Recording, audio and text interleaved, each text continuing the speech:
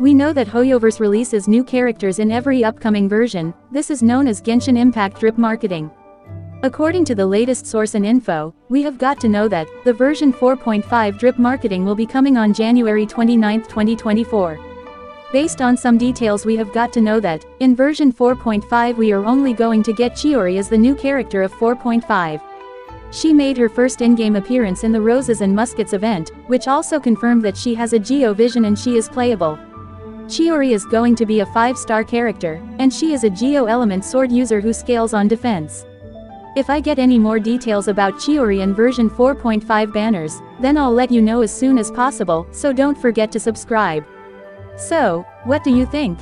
Are you excited for the version 4.5 drip marketing or not? Let me know on the comments and please like this video.